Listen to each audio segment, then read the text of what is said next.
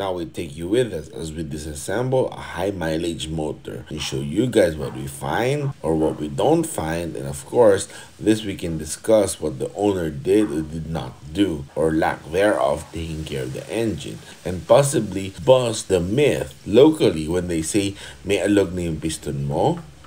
Maybe we'll bust that once and for all, because it's probably having a lot of people get scammed into rebuilding the engine. So you know, this portion is going to be cladded with good information for you and your friends. We'll even talk about piston rings and its capabilities of sealing, so you know, this is something that you don't want to miss.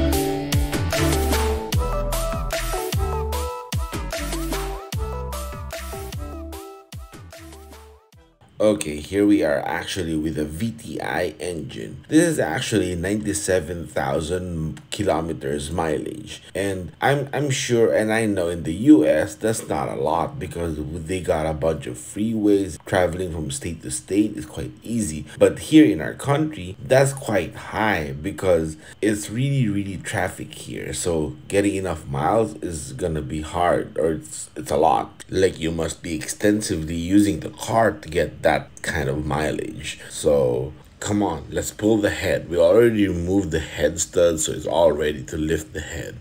Let's go. A little walk around the block or the engine for a moment here. You can see the dust is actually quite thick because, you know, it gets a bit oily, and then most of the time the fan of the condenser and the radiator just blows, including dust, so it got thick. We're gonna be cleaning the block when we do the series of the VTI, so don't worry about that. And you can see here, yep, it's bone stock ports, right? Yeah. This is actually the engine of the VTI series that we're doing. That will be all in the description below, the episode 1 as the start to watch all the episodes, because it's actually still ongoing. Now here we got all the head studs removed, so we're just gonna lift the the head from the block for you guys. All right, wait, let me just set up the phone here at the position. All right, yeah. Alright, start lifting the head now. Wait. Alright. Oops. Stepped on the tools. And you know, we gotta cuss out the whole history of mankind when you step on tools and it hurts. Alright, yeah. There. And here, wait, let me show you. The head gasket is on the head. Yeah. Alright. See, this is proof. According, you know, this is proof that I do things hands-on. Unlike what some locals would claim, this is proof, right? All right. Okay, now let's go look at closer to see how the engine or the bores are.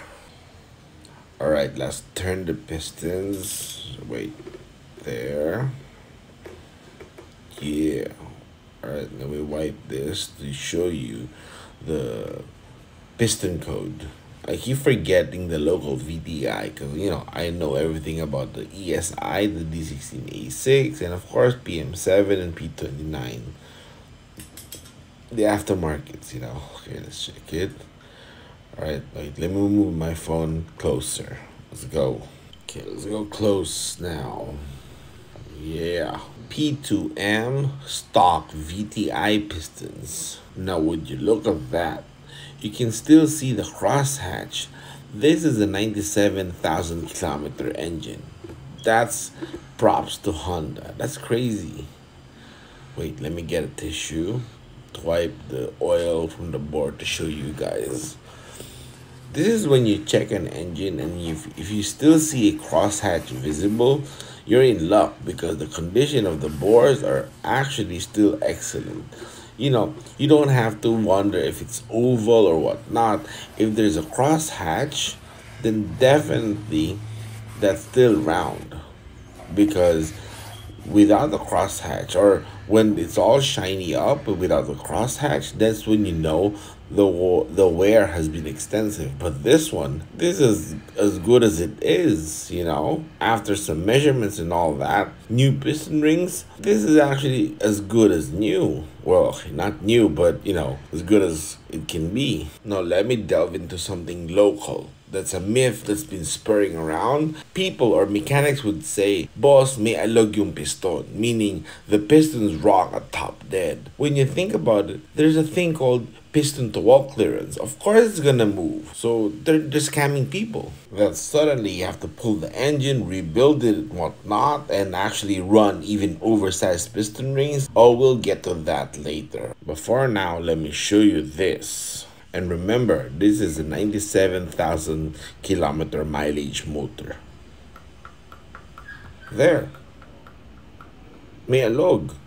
But it makes power and it doesn't smoke. So what is this bullcrap that they're talking about? Just to rebuild the engine for labor? Might as well just ask for their money, because that's scamming people, Because without measurement, you wouldn't know this. It's a wave. Yeah. It's annoying. Sorry. So I got a Wusa. So, okay, let's continue disassembling the motor. Alright, now here we lightly label the pistons from its carbon print, or from its carbon buildup, so this way we don't get confused once we remove the pistons before labeling them, We just put them on the shelf so this doesn't get mixed up. Now it's my colleague's turn to disassemble the oil pan and the bottom end. Alright, yeah. Alright. At least it's gonna be fast because it's time lapse. There you go. And okay, while my colleague continues to work on this, let me talk about the piston rings. As we talked about it earlier, that they tried to tell you guys, may alog or the piston rocks and then run oversized rings. Look at this. Now imagine the gray area or the gray hole is the bore of the pistons, okay? And the black line is the piston ring. They make the piston ring concentric to our bore and then expand it a bit. This way, when you install it, it pushes out equally all around the bore because it's concentric, like this. The rings pushes out all around the bore equally on the same or equal pressure. This way, it seals really good. This is why checking the bore if it's straight and it's good, just honing it will do a lot good in just a new set of piston rings. And then here we go with when you put an oversized ring, simply because they will claim or tell you na may alog yung piston, with the piston rocks at top dead. And we just showed you earlier that even a perfectly good running condition engine that makes power does that. So what's wrong with that? That's like scamming, making you guys pay for that, right? And here it is, I drew it. The green line or the green ring is actually the oversized ring that's filed to fit a smaller bore. And when you compress it and install it, it's gonna go in, right? But look at this. Remember, we're talking about concentric bore. The piston rings being concentric to the bore so that it presses out equally, right? With this kind of crap, look at this. Because the ring is no longer concentric to the bore because you squeezed it in, that's the pressure that receives on the block and for it to seal. Not concentric to the whole bore. It's not like 360 around the bore. So how can you expect that to seal properly? This is why you see some do this and it's unequal, right? Like some get 240 psi on cylinder 1, 2, and 3, and suddenly number 4 is like dead. And the stupid thing here is that the builder does not know why. I mean, okay, that means you don't know anything. And even if they say the ring gaps were too wide, do you remember this video that you can click here, but it will be on the description below? This B20 had a worn out B20 block, but the bore remained straight. So when we checked the ring gap, it was like 0.0020. That was too wide, but it was concentric, so we still run it. And guess what? It had over 300 psi on all four, and it's been running since 2018. So what's up, right? So before people start to follow what their friend's uncle said, you gotta remember, maybe your friend's uncle didn't even build it and just heard it. So hey, That's not a second-hand information. That is third-hand or fourth-hand information. And if it's that far, that as good as false or fiction. That's not true because you can't even trace it back. I say this because after they do that, they turn the block into junk, and we're running out of engines, getting more pricey. So stop turning good things into junk. Alright, now too much piston ring stock. Let's head back to the block and we'll have my colleague remove the pistons one by one, and so that we can check how the status is of the crank and the bearings. Remember, this is a 97,000 mileage motor, so it will be interesting, right? And of course, we're going to run time lapse on the video so that it doesn't get too boring. And so that, my colleague would look like is a fast worker, as fast as me. Well, because the time lapse speed on my phone is the same anyways.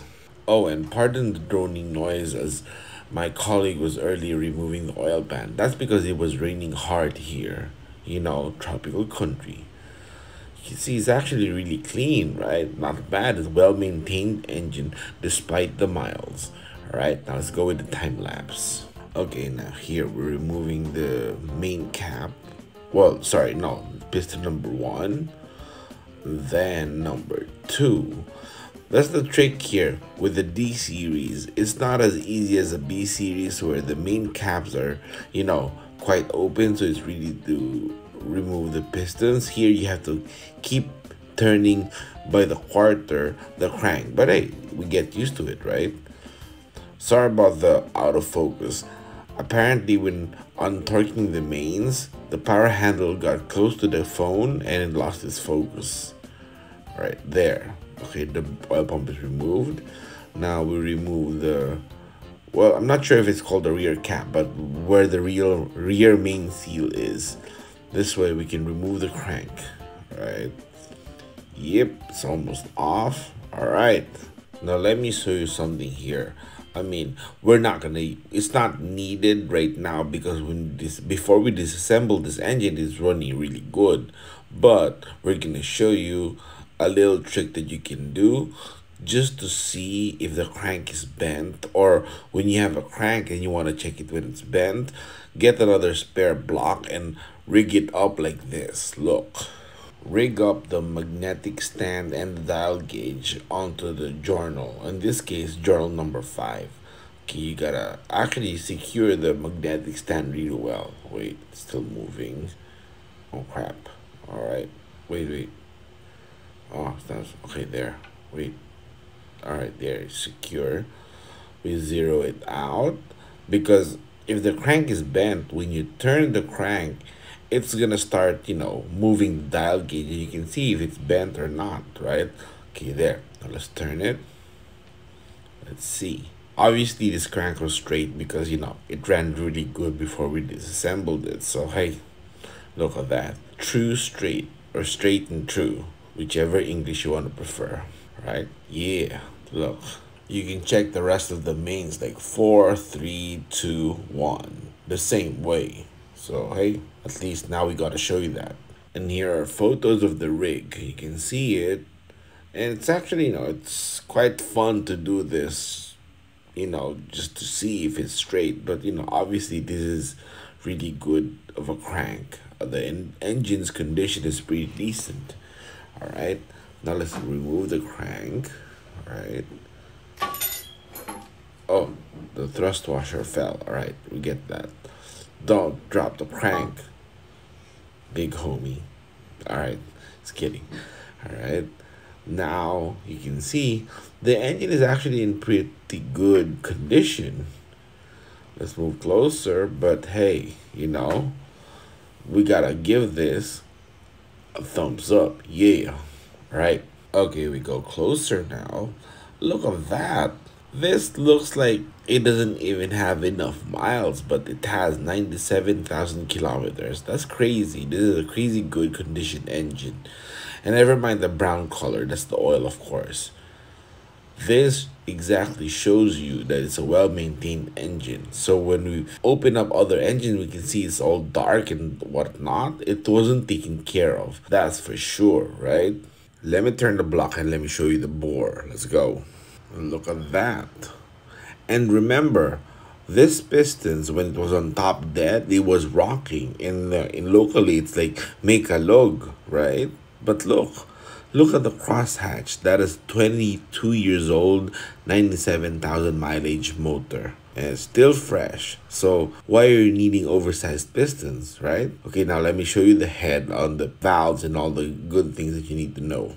Now look at those crusty valves, the exhaust valves, which is on top. Look, I say crusty because it's white, and that means it's like burnt as hell. And so when you think about it, this has never been raised and whatnot. So imagine those who enjoys setting off the rev limiter for pops and bangs and all the bull crap, and then our launch control. You're gonna drop a valve anytime soon, because look, this needs replacing, and we're gonna do that for this even though this doesn't race. And you can click here for episode 1 of that series or that video, and this engine was of that car, and we actually dynoed it for the episode 1 of the series. And you know you're gonna enjoy the rest of the episodes that's coming through. And of course, when we get done with episode 2, that will be on the end screen and you can click it right there. But for now, it'll be this, and of course it'll be on the description below, episode 1, so you guys can start it from the beginning. And that is because, in case you guys are wondering what we're gonna do with this engine that we're disassembling, the series will talk about building it and dynoing it once again. So for sure, that's something that you're gonna binge watch and enjoy. So hey,